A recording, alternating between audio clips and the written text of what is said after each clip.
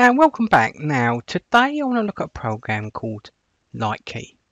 Now, you're looking at it and probably thinking, it's prediction software, which it is, but it's a little bit different in a number of ways.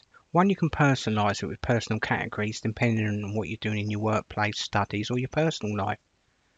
So you can create categories and it can predict not just words, but phrases as well with a tap of a button, so it helps keep your workflow going.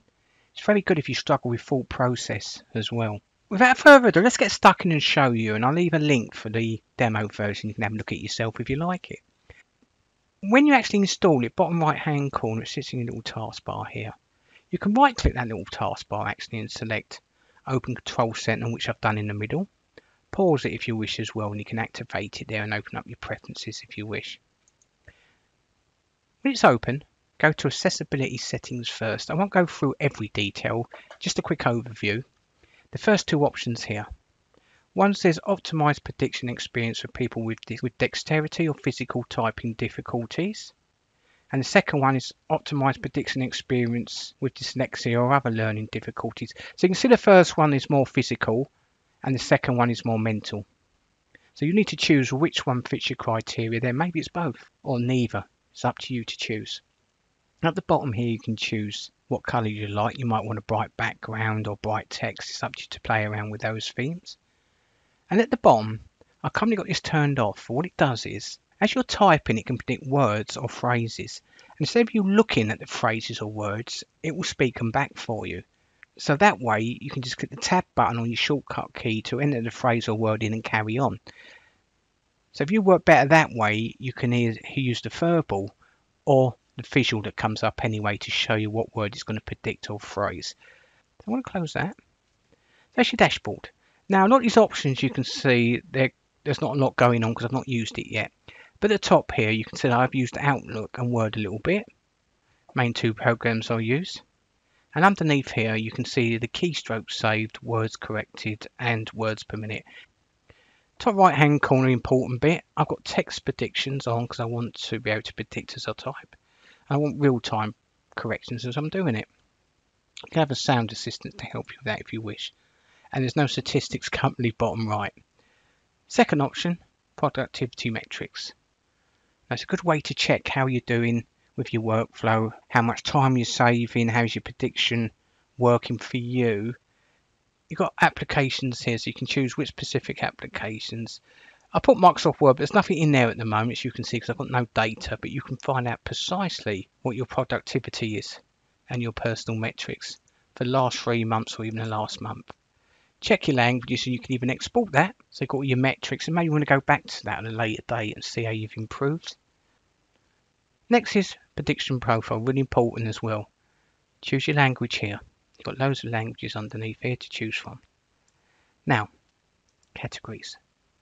Now you need to choose the category that's relevant to your profession, studies, or even your personal life, whatever it is you do. So you can choose specific ones here. So we've got industries here. You might agricultural industry, renewable energy industry. So you can tick what you need and allow them. So definitely have a look at that. You can actually create a new category here. So what you do is you can import a file or even a whole folder. Obviously, be careful what you import and folder-wise. You don't want anything confidential, but you could import the whole lot into it if you wish anyway. Be it a file and a whole folder and subfolders within that folder, which will be your subdirectories. Now, to do that, you go up to Import Settings and you tick what file formats you want to be able to import. And that way, when you go to create category and click on Import File, you can find a file then to add. And you can add your own categories that way as well. Really personalize it for you. So when you go back to categories, you would then have it at the bottom here, custom categories to access. So that's quite personal to you to use. Top right, we've got import settings. Just want to go back to import settings. Here's a little tick here. If you're importing folders, you probably want to import the directories as well with this and subdirectories. So if you tick that, it will then import everything it finds. Preferences, you can see it supports Office, no problem there. I've got my Word, Outlook and PowerPoint. And browsers, I use Chrome and Microsoft Edge, so they're all fine as well. Now come down here, there's an option here that says enable Lightkey anywhere technology, so you can use Lightkey anywhere. So what it does is use a shortcut key, Alt click, and you can add that application you're working with. So then Lightkey can be used within it. If I click on Take Tutorial and have a quick look, so you can see already it's supported applications, but if I, and many more, it says if I hold Alt and click your mouse here, so if I've got an application open, I can then add that application to Lightkey and be able to use prediction in it as well. So a nice little option, remember where that is as well. Also at the bottom, disable Lightkey anywhere in select applications. So there's specific applications you do not want that prediction in. Choose it here by add new application in there and click save. Go to the top, prediction. Again, you have to use it first and then you can have a look at these settings later. I'd probably leave these default, enable text predictions, but also mathematical expressions. And again, you've got your little video there to help you. What I would come down to is here, optimize prediction experience for people with disabilities. There's another good option to use, and this one here. Suggest only high impact predictions. Now what this software does, as you type it tries to predict the next word, and it learns using artificial intelligence. But it can also learn phrases and sentences as you type. So you can hear them read back to you as you're working or see them visually, then click the shortcut key to enable them in your document, and it speeds up your workflow. You've got interaction now. You've got to choose what shortcut key you want to use to be able to enable the words or phrases you choose. I'm going to leave it on tab. You can tap on the ones you want. Let's tap them off because you might want more than one. And it will tell you when there's and it will come up with a notification to tell you when there's high impact predictions. Lightkey will play a subtle sound to signify to the user each time a high impact suggestion is available and displayed on the screen.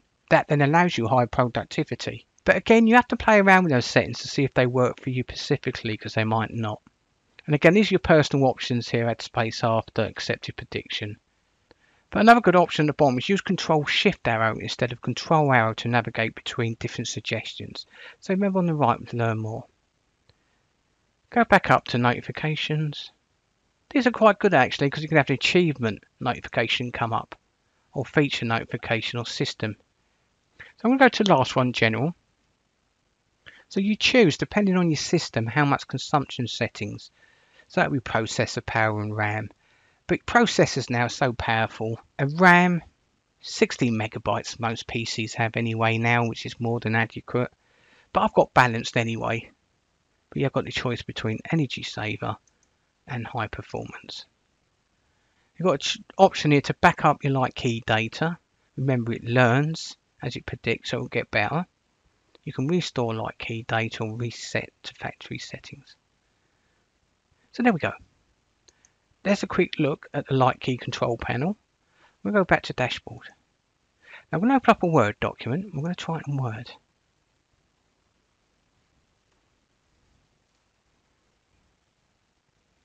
So now let's try it out. So I'm going to type something and it's going to predict, try and predict. But it's going to learn, and I'll show you what I mean. So let's put in.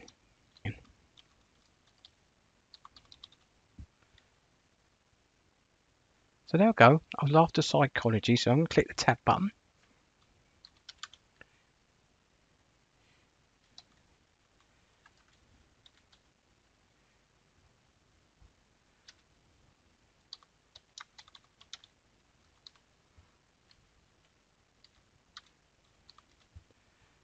As you see, as I'm typing, it's predicting.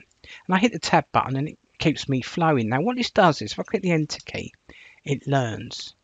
So that way, when you put sentences and phrases, it's learning what you're putting in. So it will then start predicting them later on. So instead of doing a word, it can predict a whole phrase and you think, oh, that's the one I want. Hit the shortcut key and it'll into your document, enable you to carry on working efficiently. So I'm going to type that in again. And again, I put P and it's come up with psychology. I'm going to hit tab, move on. And again, you can see here, so I can tab.